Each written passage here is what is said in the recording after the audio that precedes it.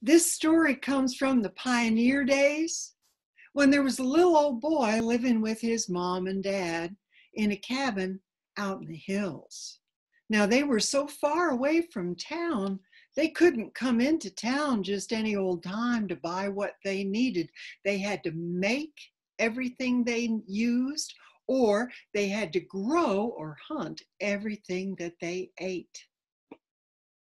Now, in the springtime, their garden had lots of good stuff. They had radishes and turnips and lettuce and spinach and things like that. And they had sweet peas growing in the garden.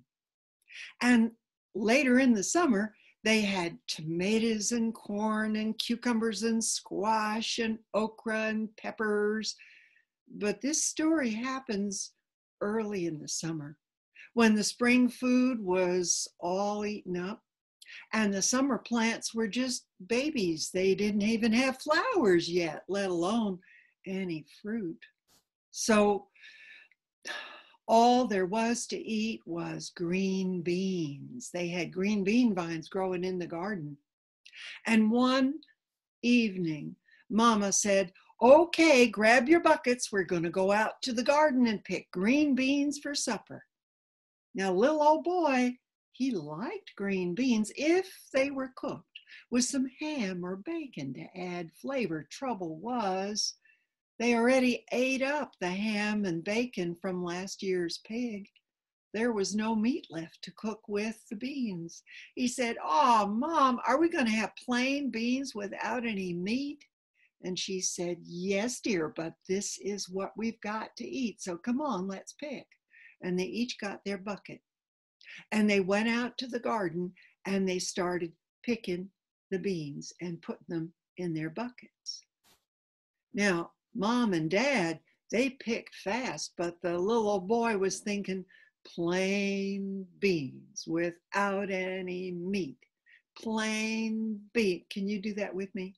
Plain beans without any meat. Plain beans without any meat. Yuck. Plain beans without any meat. So you won't be surprised that Mom and Dad's bucket were full. They went right into the house to fix them, and he looked in his bucket and it was hardly half full. He better hurry up. Plain beans without any meat. Plain beans without. And he found a bean vine nobody had been picking on. It grew right out of the garden, over the fence, and out in the woods. So he followed it. Plain beans without any meat. Plain beans without any meat. Plain beans without any meat. Plain beans. And in the woods, that vine grew right over a big old hollow log that was lying on its side in the woods. And when he looked at the hollow opening at the end of the log, there was a chunk of meat. He looked all around and there was nobody there who could have left that chunk of meat. Well, if they didn't want it, he did. So he picked some big leaves, wrapped up the chunk of meat, and he stuffed it in the front of his bib overalls. And just as he was getting up, he happened to look down inside that hollow log, and he saw two big glowing eyes looking out at him. He jumped up and he ran back over the fence, through the garden, back up to the house. But when he got to the house and looked back, nothing was following him. So he went inside and he didn't say anything about it. He didn't say anything about the chunk of meat he had in his overalls.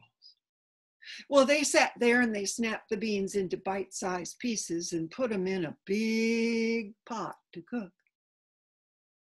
Little old boy didn't say anything.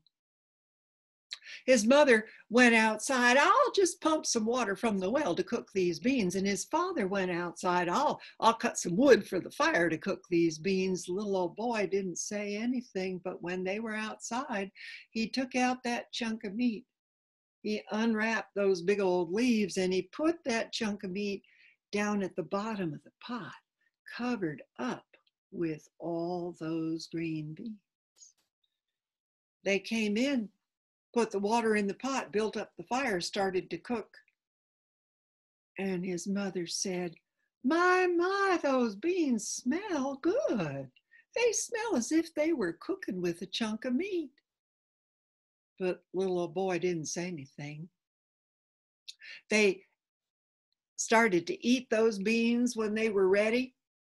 And his dad said, these beans taste good. They taste as if they were cooked with a chunk of meat. But the little old boy didn't say anything.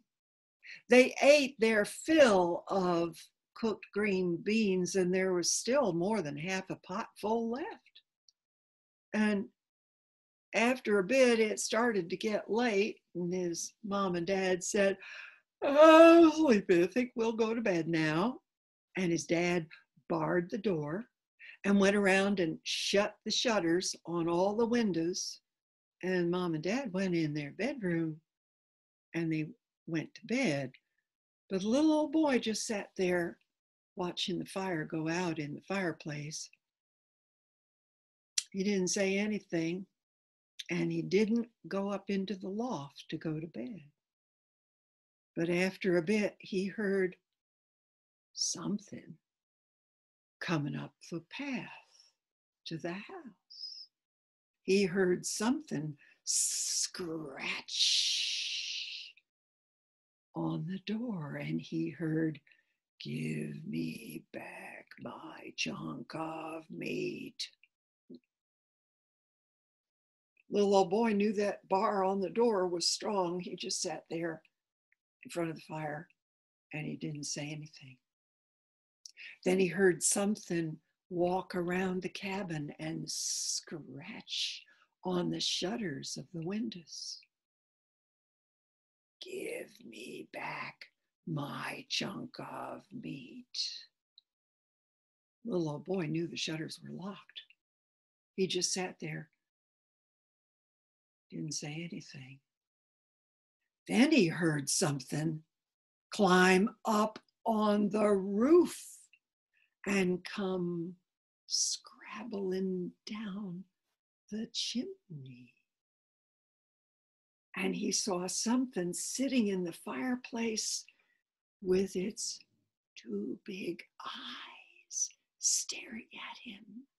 "Give me back my chunk of meat." And the little old boy reached into the bean pot and he said, "Take it!" That's the story of the chunk of meat. Well, what do you think of that?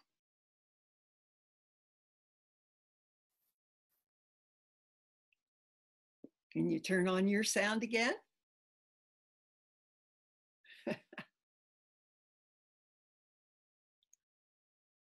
I can't hear you. You want it? There you are. Okay, there we go. That was good. That was good. That's a good story. Very good story. But it sounded a little freaky.